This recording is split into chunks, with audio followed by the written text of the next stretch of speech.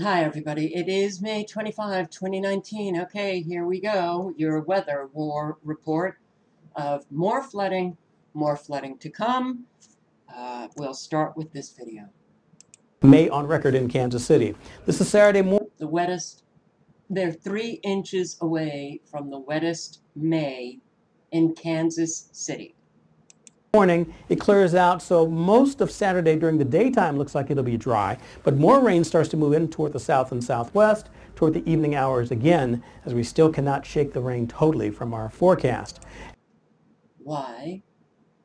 Because they're generating more storms right here in North Texas.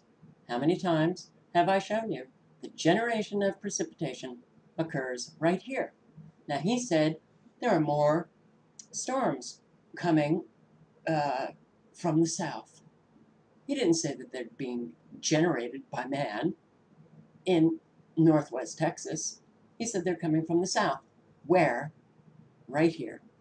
Same area that you guys have suffered so much flooding, generated right here. All right. Before I get to the U.S., I want to thank my subscriber for sending along this article. Flooding task force meets behind closed doors in Ottawa. What? Okay. Grindall 61 for years has been showing you the non-elected officials carry the day. They make their decisions behind closed doors, and then the elected officials actually carry out the orders from the unelected officials. So, closed door meetings. Why? Well, Ottawa area MPPs held a closed door meeting with municipal and industry leaders. Private leaders? Oh, public-private partnership? Catch the words that you're reading and put it into the Agenda 2030 filter, and you'll understand what's going on. Yeah, they are making decisions on how to make Ontario more resilient to flooding. Why then the lack of transparency? Why? Okay, listen to this woman who I guess is heading the task force. This is for my Canadian subscribers. This is Marilee Fullerton from the Canada Carleton area. This is about bringing municipal leaders, Indigenous leaders, industry leaders together to hear from their perspective as well, and about sharing information that we know to be accurate, making sure that we're all on the same page going forward, because I think that's crucial to our next efforts. And we need to do better in terms of how we coordinate. The municipalities are the lead. For the task force, they were invited last week. The mayor of Ottawa and another person were invited. And that was up to them. That was fully documented. That was last week, and I believe they even have 3 people here today. So this has always been an open task force. Oh, boom! No, it hasn't been. Let's listen to this short video. I think the government's taking a good first step, but they've basically told us that this is an internal task force. This was an initial foray of engaging stakeholders, but it's very unclear to us at this time whether this is the full extent of their engagement with the public, or if they're going to allow the public further say. Are you not a stakeholder? You guys who own property in that area? Yeah, you're a stakeholder. Why are you left out of these meetings? We need to work together. We need the help of the provincial government. We need to understand what's the next step. My community wants to understand what are we going to do next, and this is my biggest concern about having those meetings open to the public, open to my community, so they can come in and hear the answer directly. Are you going to buy their homes? Are you going to help them to raise their home? Are you going to help the municipality to build the infrastructure to be able to stay where we are? I mean, there's so many questions, and it's not really on the city's hand. We need other level of government, both level of government, to help us out on that. Bada boom. Yeah. Okay. Don't you want to know? Are they going to buy your home? Are they going to help you raise your home? What are they going to be doing? What are they going to be doing? They're going to be creating a smart city, a mega region. This is Ontario's mega region for resiliency, your smart city. Just like what I have shown in previous videos, taking place in the United States. This flooding is deliberate. And for those of you who do not know much about weather modification, well, you can just put in the search bar on YouTube and you can come across a lot of weather modification videos teaching you about how they create weather and how they have been doing it for many, many years. Or go to my channel page. I've got a playlist, weather modification. I think I have approximately 200 and I think it's over 230 videos on weather modification and geoengineering. That is what is happening. This is not God. This is not Mother Nature. It is man creating extreme flooding. And yeah, all of you who are having to endure months of flooding, rains in, so many areas, and I don't want to leave out, well, Wisconsin and Minnesota, South Dakota certainly. I'll show you another video. Oh, Army Corps of Engineers releasing waters from a dam in South Dakota, which is going to flood Missouri. But this is the pocket of generation of precipitation right here. All right. It's very upsetting. So here, May 20, 2019 brought extreme storms to Oklahoma. This spring has been a season of record-breaking floods across the Midwest, submerging farms, businesses, and houses. Scientists have predicted that the flooding this year could be worse than 1993, which devastated the region in Sand Springs, Oklahoma. Local officials called what was happening on the Arkansas River dangerous. Homes were flooded nearly to their roof lines. Power was shut off to hundreds of other evacuated homes.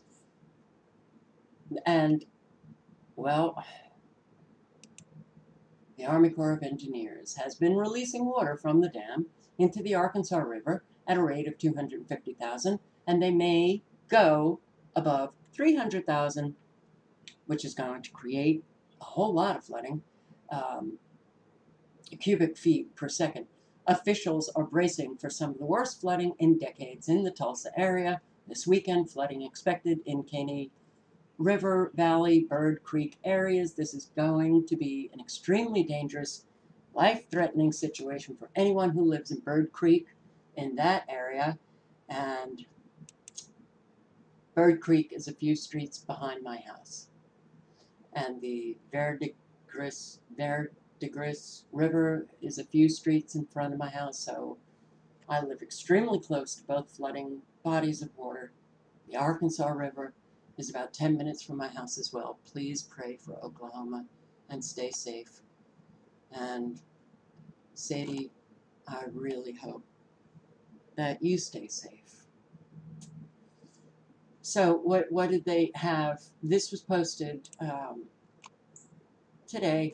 All of the videos I'm showing you, either late last night or today. And here, really? This is a thunderstorm? Really? Okay, God. Anybody, I think, who is older than, let's say, 35, should remember what thunderstorms looked like.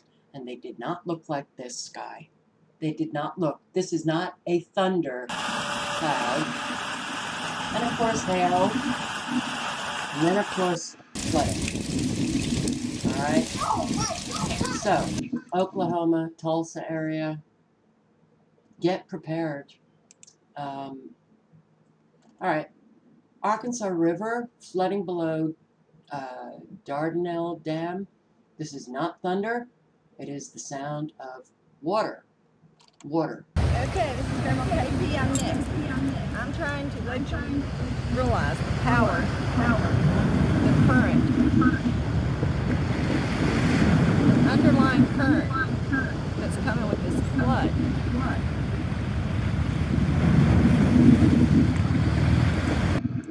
Notice these little plants here. You would think that they would be just whipping all over the place. You would think that this is caused by wind, right? What's that current about? Where is it coming from? This is below the dam. All right, so, well, it could possibly be generated. Hang on.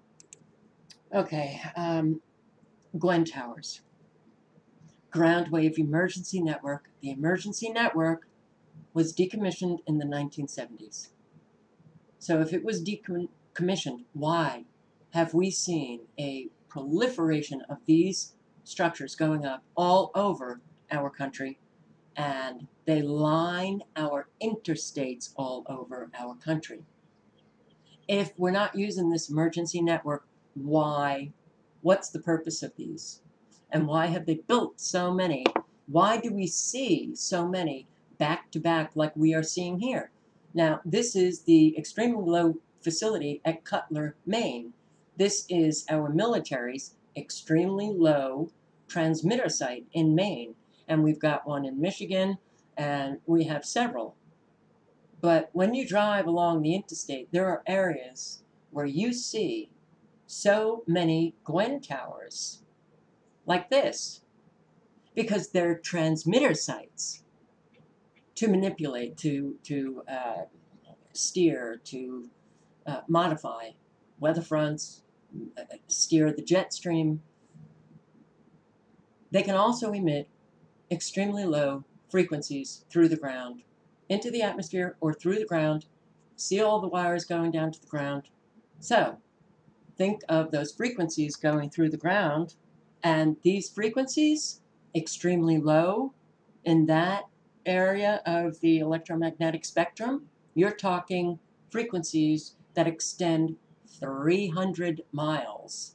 And when you see these Gwen towers, you will see that the wires go in a perfect circle all the way down to the ground. So they can emit 360 frequencies. Think of that range, 300 miles in a complete 360. Or they can emit 180, 45. That's why you see all of the pie shapes that I've been showing on radar. I want to show you what extremely low frequencies can do to water. All right, here's an experiment. I'm only going to play a few seconds of it. I will link below to everything. You can watch it.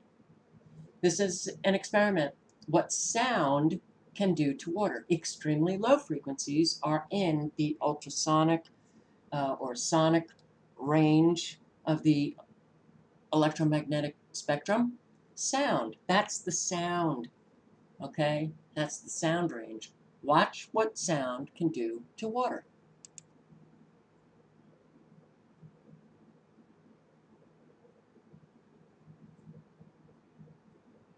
Wow. Okay. So a speaker with 24 hertz sine wave can do that to water? Is it possible that these transmitters of sonic waves, can they match those frequencies, the 24 hertz, and create this? Yes. Now, I'm not saying, none of us can be definitive unless we're in the know, but great possibility, especially when you see no other wind, no evidence of any high winds. So here we go. Here we go, Stevensville. Days from now, the Louisiana. Morganza Spillway will likely... You know, I don't quite... I feel like my hearing is going, and the volume seems to be changing now on like a whole lot of videos. Is anybody else experiencing that? There's not a consistent volume anymore on YouTube. likely be open to help alleviate flooding along the Mississippi River. The spillway will divert water from the Mississippi to the Atchafalaya, where some areas are already seeing flooding and now bracing for the potential of even more. Danielle Garcia reports tonight from Stevensville. There's a lot of water. A lot of people are hurting. A lot of people lost everything. Flooding is already a reality in Lower St. Martin Parish. I've got about 8 inches on my driveway where my truck is and everything, and I have to wear boots or go barefooted and then get in the car. Homeowners like Carol Angel wished something would have been done sooner. But they waited and waited and waited, and look what we have on our hands. St. Martin Parish President Chester Cedars says about 20% of their public works department has been devoted to implementing flood control measures for the past few months. March 6th of this year, we began distributing sandbags because of high water. From that date to now, we have distributed 100,000 bags of sand. You know, they can say all they want about the sandbags and everything. Yeah, the sandbags helped at a certain point. Can you see blocking the main body of water? The lucky ones without water in their homes are now doing what they can to keep it that way. So what we're doing is putting some bags up and putting sandbags against them so they don't roll, and we're pumping the water out. In Stevensville, Danielle Garcia, KTC. So many homes, and I am not showing you repeat videos. I'm showing you videos of all different areas. What are we looking at? We are looking at Kaw Lake, Oklahoma. Lakes, rivers are busting their seams, and a whole lot of people are suffering because of it. Look at this flooding. This is Kaw Lake flooding, and more to come. More to come. Okay, here we have, yes, releasing waters. South Dakota, there goes a military jet outside. Oh boy. Okay, what is it going to do? The Army Corps of Engineers. Oh yes, give them a whole big applause. The Army Corps of Engineers that is destroying, by what they do, destroying so many people's homes and Missouri River are also worried about flooding. River levels are high in several areas with more rain on the way, but it's not just rain in our area. Rain in areas to our north and in Kansas will also play a role in the Missouri River's flooding. We saw the effects of that in northwest Missouri earlier this year. Dams and reservoirs releasing water caused a historic surge of flooding and damage. 41 Action News reporter Sarah Blake explains why some are pointing the finger at the Army Corps of Engineers. Right. Just looking at this river, you can see how quickly it's moving upstream. More is on its way because of a decision to release more water out of a dam up north. There's a lot of people who won't survive this. A lot of farmers will not survive this. More crops in Missouri could be swallowed up by floodwaters, like here at Rosh Farms outside Liberty, because of what's happening in South Dakota. The U.S. Army Corps of Engineers on Thursday increased how much water they're letting out of Gavin's Point Dam into the Missouri River from 50,000 cubic feet per second to 60,000. When this water goes down, that corn will be dead. And as that water makes its way to Kansas City, along with even more forecasted rain, farmers along the river are frustrated, to say the least. The farmers are affected because they're choosing South Dakota over us. We have a governor who should be stepping to the plate. The USACE says the reservoirs up north are full because of heavy rain and mountain runoff all spring. If we fill them completely up, and we get a big rainstorm in South Dakota, then we're really passing inflows, which if we were doing that today, would be fairly close to 100,000 cubic feet per second. Tom Waters with the Missouri Levee and Drainage District Association criticized the USACE's reservoir management in a public email, calling it a slap in the face to hardworking families. They're calling for 3 to 5 inches of rain in our area. So, it doesn't take a rocket scientist to understand that there's going to be more water in there than they are planning on. And so it's a dangerous situation. The 2004 Missouri River Recovery Program is also a sore subject. That's when focus shifted to protecting fish and wildlife, when farmers and Tom Waters say flood control fell to the wayside. Did you hear that? To protect fish and wildlife, they flooded out farmers in Missouri. USACE says that's not true. We have 8 authorized purposes for our main stem reservoir operations. We do not have 8 priorities. We have 1 priority, and that is life safety. But the threat to livelihood is very real right now. The American farmer is the endangered species. And he's right. But this news broadcast didn't talk about, that 2001. What happened in 2011, I'm sorry. You guys remember, if you were paying attention in 2011? The massive acreage that was flooded in Missouri and Illinois, areas of, I think areas of Illinois and farmland. But yeah, I remember Missouri. I posted a video on this. Army Corps of Engineers blew the levees. Why? Because they needed to save Cairo, Illinois. So they flooded out prime farmland, which amounted to approximately 1 million acres. And it was so heartbreaking because story after story. And I'll never forget that one picture I saw of this farmer who was probably in his late 60s, early 70s, the look on his face, standing, looking at his property completely flooded out, wearing his overalls. And the article was about how he had that land and that property in his family for generations. But he was looking at about 3 years of no income because the flooding was so tremendous. The water sat there, but the silt from the flooding made that soil completely damaged, and it would take about 3 years to recover. What did he do? He sold his property for pennies on the dollar. Now, I do get comments from Native Americans who take issue with me saying their property. Look, we never resolved from the beginning the evil that was taking place. So now we're all facing the evil. We're all on the reservation. And, well, I'm not going to go off on a tangent.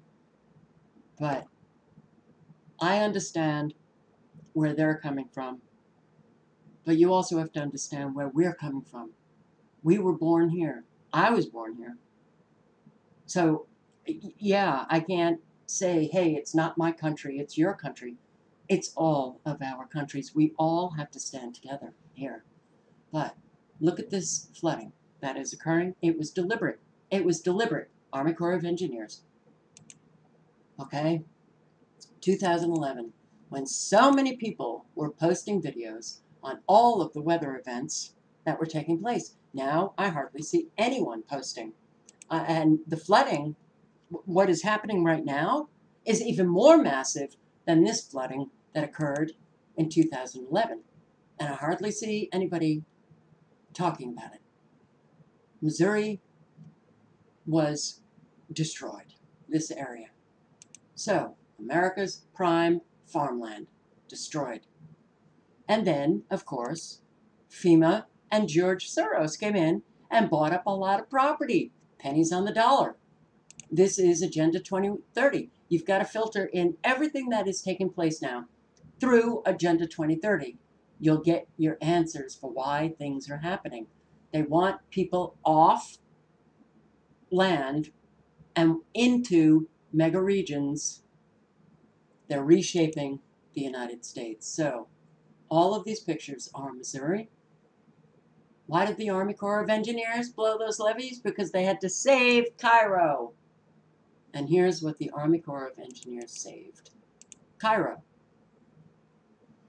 an impoverished small town, small population, with an awful lot of vacant buildings. Vacant.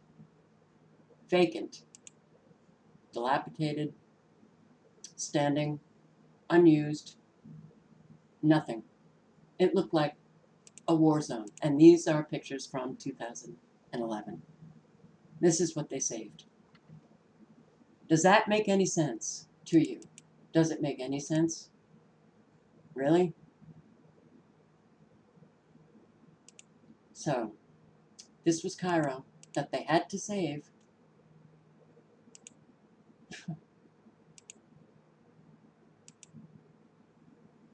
So they saved it by doing this. Okay? They're doing it to you again. They're doing it to you again. To all of you. Kansas, Nebraska, Iowa, Illinois, Missouri, Oklahoma, Texas. Food prices went up then. We're watching repeats all the time. Repeats. As people in Jefferson City clean up tornado damage, they are bracing for another weather concern. 41 Action News reporter Stephen Dial explains. Sometimes the weather can just be downright unforgiving. This is correction.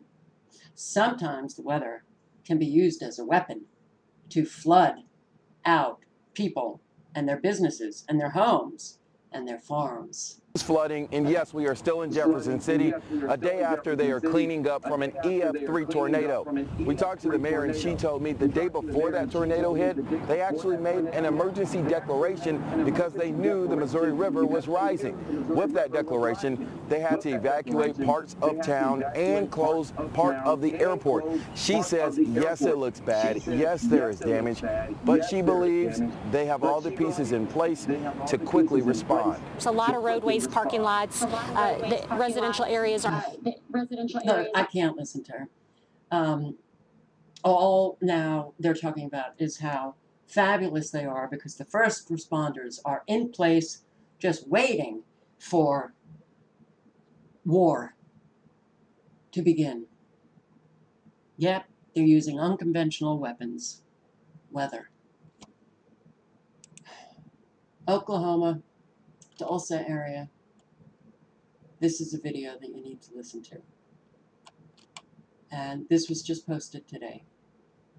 All the areas that, well, when you listen, you'll find out if you're living in that area, prepare for evacuation because they're getting their precipitation going again for you guys. It's unbelievable. The area that's seen flooding like this in the recent past, the town of Dardanelle, which sits along the riverbank in Yell County.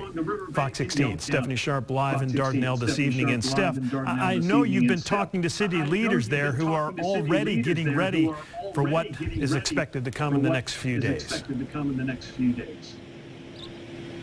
Hey, good evening, Kevin. That's exactly right. Yeah, they are just absolutely preparing for what is to come. Right behind me, it's Veterans Park, and you can see already it is flooded in this area. The Arkansas River just typically flows just on the edge of Veterans Park, but it is rising by the hour. Folks here, they're enjoying it now. They're just leisurely fishing in the floodwater before it gets so high. City leaders say that they will be on standby for the next couple of days while this water continues to go up. I dread it. As the water in the Arkansas River rises in Dardanelle, concern by homeowners is going up as well. We're moving everything from downstairs upstairs and hope for the best. Kay Powell and her husband live yards from the riverbank, but that distance keeps shrinking as the hours go by. The city came and put out sandbags, you know, to help the situation. Now, you have seen the flooding where people are walking in 3 feet of water. Do you think that's going to save that home? I hope it does, but I don't think so. She says they have dealt with similar emergencies before, but this is different. The last flood that we had, it got down there and got our apple trees, and I had to tie down the shed to keep it from floating away. I'm very confident that we're ready to take on whatever is going to happen. Jimmy Witt, the Dardanelle mayor, has been working around the clock. The problem we're having is these are historical numbers that are predicted, and we don't know where it's going to go or what levels it's going to be. The entire town is lending a helping hand. The Dardanelle High School football team using their Friday workout to fill sandbags. Okay, I'm just so sorry all of you are having to deal with this. So this is storm chasing video. Butler County, Kansas, tornadoes, and this apparently is the sky for thunderstorms, which, yeah, you had more flooding. Look at this sky. Look how low those clouds are. It's not a tornado. Have you noticed very, very low, low, low clouds in your sky? Some say the atmosphere is collapsing. So, Kansas, this is Kansas, right? Yeah, you had flooding, you had tornadoes, and look out for more. Look out for more. Lubbock, Texas, the area where your precipitation is generated at northwest corner of Texas. Flooding, flash flooding. Farm. Okay, I will link below to everything.